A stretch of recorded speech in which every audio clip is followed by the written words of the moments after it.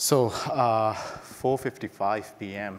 I'm quite happy to see so many people here. I would not expect that anywhere else. I guess that's a great thing about CNCF conferences. Everyone is so excited and keen. All right, so I know I am the only thing that is stopping you from going outside and having drinks. So I'll try to make it really quick, try to make it interesting. I just have 137 slides, so that should be fine. Nah, I'm just kidding. I should not say a lot about PowerPoint slides because my wife is a management consultant, and that's basically all her work, so I should not talk bad about PowerPoints. But yeah, let's start. So Kubernetes as a platform framework. We've spent a lot of time, I would say, in terms of automation, right? Initially, we had tools like Shear and Puppet. 2004 seems like a lifetime away. And then we had Ansible, we had Terraform, and it's been almost like 2 decades of automation. And I just wonder if we've reached a point where we're quite happy about our automation, platform engineering, and also internal developer platforms as well. Let's dive deeper into this and see if we are happy about it. So in a general speaking terms, if we talk about platform engineering, we are talking about a team that basically goes ahead and builds your infrastructure and makes life easy for developers. And initially, it's just a small, well-knit team that regularly talks and interacts with developers. But then as soon as things get complex, things are bigger in terms of scale and size, we start dividing these teams into various different teams, like the network team, creating your network infrastructure, VPCs and so on. And then we have the infrastructure team, providing you the ability to go ahead and use clusters, EKS being one of them. And then we'll have observability team. Obviously, we need monitoring. And then we also go ahead and spend a lot of money on monitoring. That's a different topic. I always get really excited, not excited, but passionate about it in terms of how much you spend on monitoring. And at the end, we use tools like KubeCost, which is also monitoring about cost, and so on. But then we also have a team that is really important, security and compliance. And after all of this basic setup of these 4 realms for us to deploy our workloads into a Kubernetes cluster, we have the developers who will go ahead and deploy these apps. But we also have another layer, which is the AWS resources. So your app is dependent on these AWS resources. And I'm not sure, maybe if I can see a raise of hands to know if anyone over here can claim that they can do all of this and deploy to a new region within a day or 2. Yeah, I have 1 out there, and I want to talk to you afterwards. I want to learn more. So there are a fairly few names out there that can claim that they can deploy within a day or 2 or a week even. Going throughout the process and then using their platform to go ahead and enable developers to do the same. So my role over here as an AWS solutions architect, my name is Navya, and what I do is I help customers build their platforms in terms of infrastructure, in terms of Kubernetes platforms as well. And when I say build, what happens is we're talking about not weeks, but months, where we see this process take place for a new region, new account, new application, and think to ourselves that 2 decades of automation, and we are still taking months to deploy these workloads. And this is where I come in. I'm not talking about building platforms like I go ahead and help them being hands-on. What we do is we go ahead and take a step back and see how can the platform be more efficient by finding bottlenecks. And the bottlenecks lies in those months that we're talking about. Why is it taking so many months for us to deploy these workloads with those AWS resources out there. And let's dive deep into that. Typically, what happens at any company or enterprise is the platform team will go ahead and set up a structure where they can easily help a developer go ahead and push their code into Git repository. That gets picked up by a CI tool, and then that will get picked up by a CD tool, basically continuous deployment. And everything is quite seamless.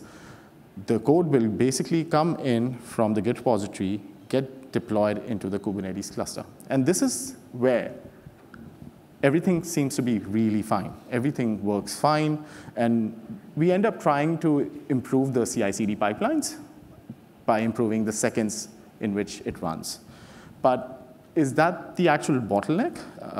That's not a bottleneck at all. I can guarantee that most of us are able to get this sorted very quickly and fairly. But what happens with the application itself is that it's dependent on external resources, which is basically, for example, in this case, this application is dependent on an S3 bucket, SQSQ, and a DynamoDB, which is quite normal for a microservice to be dependent on. So what happens next? We want to deploy these dependencies, right? And up until like in the last 4 years, I always thought that I am a platform engineer before being a solution architect. And I thought I am a really good DevOps lead to help all the companies that I worked at go ahead and create CI/CD pipelines. But right now, I realize that it was not DevOps, it was not GitOps, it was not an efficient platform setup. It was more of TicketOps. So what we do, almost all of us, is ask the developer to create a ticket. And then that goes into us, the platform team. And then we go ahead and set up a framework where we have a very efficient Terraform or CDK code that will go ahead and deploy these resources. But with time, we have thousands of applications, we have thousands of developers, and that ticketing system becomes a bit clogged up. What we try to do, we have a really good initiative where we think that, let's just try to pass this on to developers. Why don't they own their own infrastructure that is basically being used by their application? And that's a great idea. Or maybe not. I can see a few smiles in the audience, so I can see a lot of experienced people in this regards. So what happens next? We will go ahead and try to see how a developer can take a Terraform code and deploy just one of these, right? Just maybe the S3 bucket. But we know that it's just not the S3 bucket. It's basically a few more resources because everything needs permission. And then we have the role and policy as well along with that. All right, so it's easy. We have the developer there. We've provided them the Terraform code. What does the Terraform code look like for a developer? It looks like this. So just 3 resources, quite simple. Much easier to deploy on the console. And then you see over here for a developer, no need to even read through that. It's quite a lot for anyone to go through this and then deploy this when they are not used to HashiCorp language or Terraform at all. But you would say that I have been a developer, a DevOps engineer, or a platform engineer. I would never do that. I would not just give them a raw Terraform code. I would make it pretty, easier, abstracted, and provide them a nice module, right? So let's see what happens when we provide them with that module. The developer will just go ahead on their local system and just click on Terraform apply. No, that will never happen. We will never let them do that because there's compliance, there's security, and developers do not have access to most of the environments out there apart from most probably the dev accounts, right?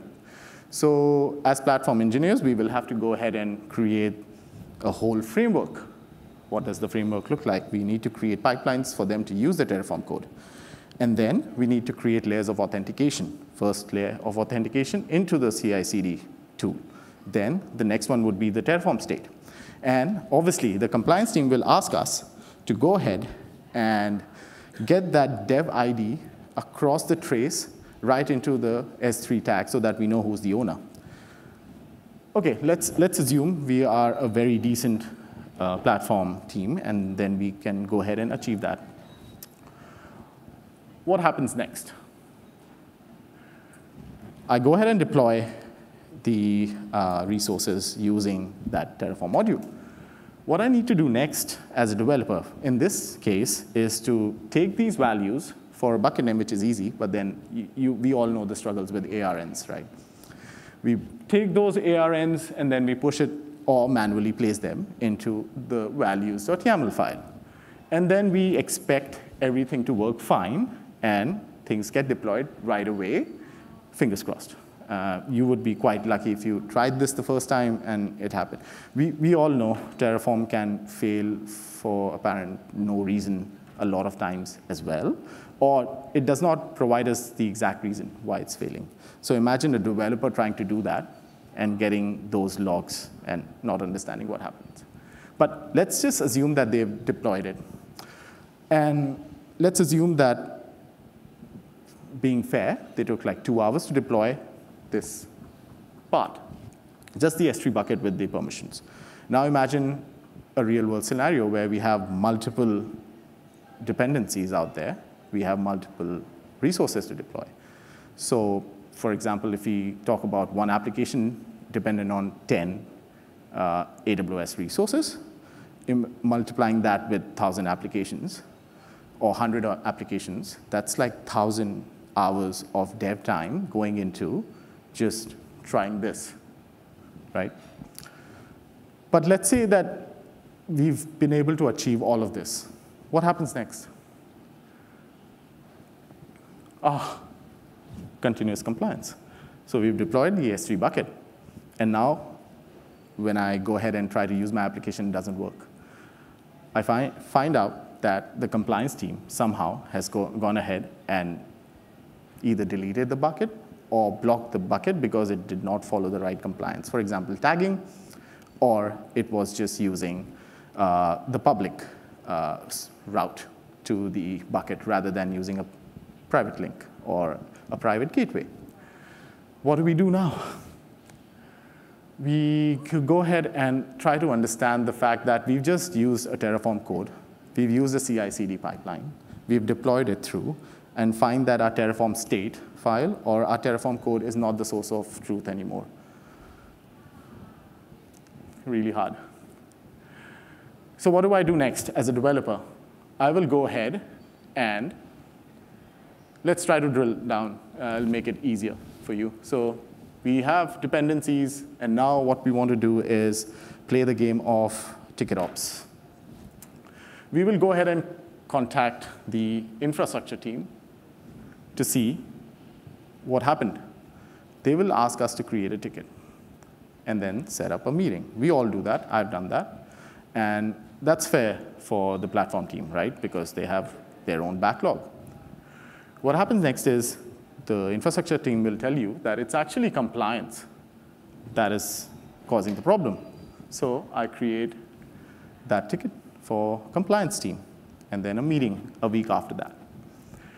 All right, what they tell me is that you're using a public route to the bucket. Change that to a private gateway. A new ticket and meeting for the network team now. So I call this, if anyone is aware, or a lot of us, if they follow soccer, football, the tiki-taka of tickets, right? Tiki-taka basically in football term means you go through a lot of passes before trying to attempt the goal, rather than just trying it right away. Works very well in football, does not work very well over here. We've all been through this. So why not use an API framework to go ahead and resolve these problems? For example, if you go on Amazon.com, and if you want to buy something, add something to your cart, you do not have to basically go ahead and call the customer service to call the bank to make the payments. You do not have to give your PIN or anything else. all of this is all accompanied within the API call that you make from your web browser, making that payment, and the security and compliance is inbuilt with that API, right? So what happens in this scenario? We basically make all the calls through APIs. We do not involve the ticketing system that much. We basically communicate via code and pull requests. And if I can tell you this, if we basically, as teams, follow the process of communicating via code and use APIs, we will basically go ahead and get rid of all the meetings and tickets out there. No, I'm just kidding. That is not going anywhere. But I can promise you this, if we follow this through, it will substantially reduce. And that's where we find the bottleneck lies. All right, so why not build your own API framework? I would suggest not to, because we already have a solution. We all know that. That's the topic of the talk. It's Kubernetes. Why not use Kubernetes API to go ahead and solve our problem? The reason being, it has everything that you need to go ahead and deploy these resources out there. All right, so is there anyone who is already deploying external resources using EKS, Kubernetes, API? 2, 3, okay, awesome. Maybe more of you are doing that, especially if you're using AWS or EKS, because if you can imagine using an ingress, and if you put in the value load balancer, that's an external resource, right? It's just that you're not building a custom controller, or your platform team is not going ahead and creating that setup for you, that we do not realize it, but we are already doing that. A lot of projects out there can actually help you build EKS clusters from EKS clusters using this. Woo, that's not good. Let's see. It now has become 137 slides. Now, let me just quickly go down to, yep. Okay, awesome. All right, so storage as well, EBS volumes, CSI drivers. We have been using those as well, a lot of us are. So we are already doing that, it's just that it's not visible to us in terms of the work that it requires. But what if we want to go ahead and do that to the whole setup, right? Why not? It's already working. Why not go ahead and use solutions that do that for us? So there are solutions out there already. For example, ACK. There's Crossplane as well. Anyone who has created a custom controller? Few brave souls out here. That is hard work, but a lot of learning, but hard work. So we always recommend, if there is a CNCF tool out there, why not go ahead and use that? So what I'm going to do is, Crossplane has been there for a long time, so I'm going to talk about ACK because that's more recent, and it has more development that has taken place. So ACK, AWS Controllers for Kubernetes, is basically an open source project donated by AWS, and it is predominantly developed by, still developed by AWS. What it does is provides you a simple operational scheme to go ahead and do what we had discussed, deploy external resources. And there are about quite a few controllers that are generally available within ACK now. When I say generally available, you get the backing of the enterprise support team when something goes wrong with these controllers. So that's a big plus point if you're using AWS in a large way. If you're using other cloud solutions, then we can talk about it a bit later on, where I can reveal a bit more about the plans that we have in the future. But talking about ACK again, so this year, the EKS team has taken ownership of ACK controllers again, and they are investing heavily. For example, not 44. So this week, we have reached 46 controllers that are generally available, which means if something goes wrong, we'll support you. And basically, 90% of the code is generated. When we look at the roadmap for this one, we are planning to hit 50 controllers generally available, but that will surpass the value because we've already reached 46 now. And 98% of the code is generated, is the target for us. All right, so that's all good in terms of talks, but how does it look when we try to deploy the whole setup within the initial setup that we talked about, just the platform team providing us the capability of deploying code into the Kubernetes cluster? Why not do all together with the external resources? So we need an S3 bucket. The platform team basically goes ahead and puts the controller within your cluster. They will basically do some background work in terms of setting up the templates or custom resources. For developer, this is it. For an S3 bucket, earlier we saw that Terraform template, or basically we saw the Terraform module. But right now, what they have to do is set values.yaml field S3 enabled true. And that's it. What that will do is create a custom resource or managed resource within your cluster. That will talk to the controller, which will go ahead and deploy the whole setup for you. All right, demo. This is a live demo. And as you know, demo gods have not been nice to presenters recently. So I'll try my best to see if we can work through it. I need to click escape and then come here. All right. So what I have here, it's too small, right? Let me see if I can make that big.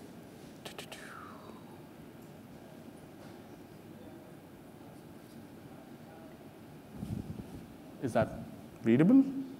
It's not a lot. Anyways, it's basically values.yaml file telling you that we're just wanting an S3 bucket that's enabled, and we provided the name for the S3 bucket over here. And that's it. What I'm using is Argo CD to basically show you the UI side of things and how the application will get deployed. I'm also using Argo CD sync waves so that we deploy the dependencies first and then the final application, which over here would be the S3 bucket and the IAM role and the IAM policy. And there'll be an external job, which will go ahead and deploy, or not deploy, pick up the ARN for the role and push it into a secret so that we can use that for the service account itself. All right, so let's try to go to Argo CD. That looks better. All right, there's nothing here. Let me refresh and see if I'm not logged out. I'm not logged out. All right, awesome. I'll go to the, yes, I'm logged out here. Yes, I knew somewhere. It had to happen. Anyways, that's a bit expected when it comes to SSOs. So let me just go ahead and log in.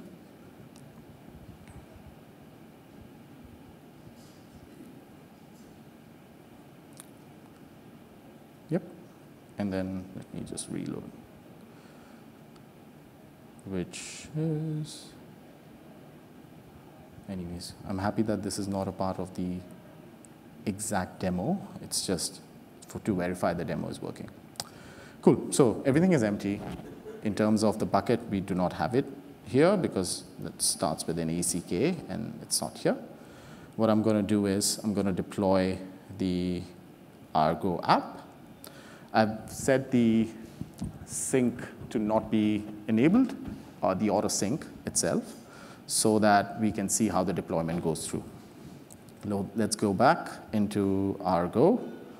All right, I can see there's an app created. We already, as you can see, we have the bucket over here, and then we have the role, policy, and then we have our application. If we just use Argo CD, not sync waves, what will happen is it would basically fail because the application will try to deploy with the S3 bucket being created, but we've used the sync wave, so it should be fine. So let me go ahead and sync this. The bucket gets created. We get the IAM policy created. We get the role created after that. External job to go ahead and get the ARN and push it into the secret. We have the app created. And what the app does is it goes ahead and verifies the S3 bucket is there and uploads a file, which is called test.txt, and lists that S3 bucket. So let's just go ahead quickly and see if we have an S3 bucket. All right, yes, we have that here. Cool, so see, did not take a lot of time, and we already have the bucket out here with IAM policy, IAM role, service account, and having that application being able to access the S3 bucket and upload the test file itself. Cool, let's go back to the presentation. Let's see, all right. So that was a presentation, but I know a lot of you are platform engineers, want to know more than just S3 enabled. You want to know what's under the hood. So let me try to go back quickly and see if we can quickly show you how the S3 bucket YAML looks like. For that, to escape this. Yep. That's because we are using ACK, it's pretty straightforward. The orchestration behind this is through Helm charts and obviously Argo. But if you're just talking about S3, this is the Helm chart. Obviously, it can get more lengthier because you want to use more options like course, you want to use bucket policies and so on, which you can add over here. But you know what is needed by the application. So for the developers, it's just S3 enabled true. You can give them more leverage in terms of choosing what the settings are, but it's up to you. But it can be as easy as that values.yaml out there. Cool. Let's go back really quickly. All right. So today, the demo that I showed and the tools that we used are already incorporated within the CNCF and Kubernetes family. It works well with Gatekeeper. You can set guardrails in terms of what APIs they can call, what controllers they can call, or what kind of resources they can build. If they have to add tags or not, and what kind of tags you want to add, you can do all of that. You can integrate this, as you saw, with Argo, but also Flux, and so on.